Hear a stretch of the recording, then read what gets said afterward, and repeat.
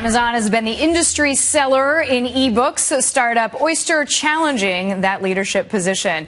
The company's subscription service launched an ebook store yesterday, selling titles from the 5 biggest publishers. Co-founder and CEO Eric Stromberg with me now. Eric, glad to have you here. Thanks for coming in.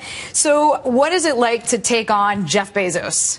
Well, look, about a year and a half ago, we launched our subscription offering in ebooks. And since then, the business has grown dramatically. So today, we offer over 1 million titles from authors like Stephen King, Dan Brown, and J.K. Rowling, all for under $10 a month.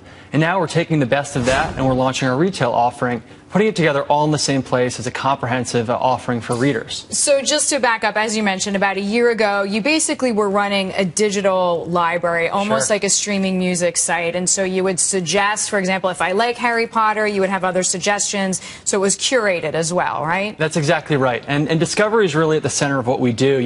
We actually take a lot of inspiration from that offline great experience of browsing your local bookstore.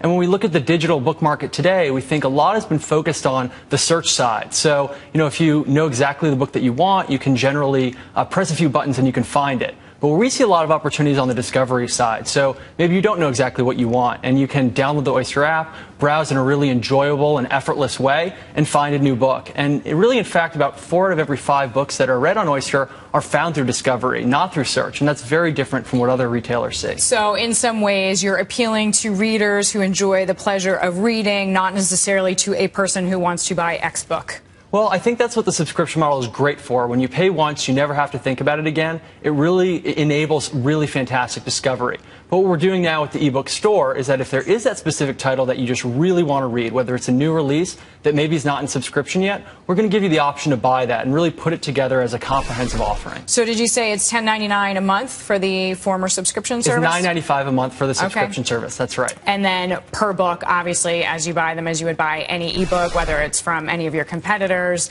it's the same. That's exactly right. So in general, we're going to be offering the same prices that you would find anywhere else. And then on top of that, of course, all the great discovery mechanisms, and then also just really great design that's specifically built for the device that's with you all the time, your mobile phone. Okay. And Eric, I know before this, one of your places of employ was eBay. How did that prepare you for this? So previously, I was actually at a startup that was acquired by eBay, and so I worked at both a startup and then at eBay, and really got to see, both sides of it. Being a startup and then being a larger company, really worked on product, got to learn how you build products at scale. Both of my co-founders actually both come from Google as well. That's definitely helped us when it comes to bringing a product to market and then growing it beyond that early phase. All right. Well, we thank you very much for coming in. Great to meet you. Eric Stromberg joining us there, Oyster co-founder and CEO. More on Risk and Reward after.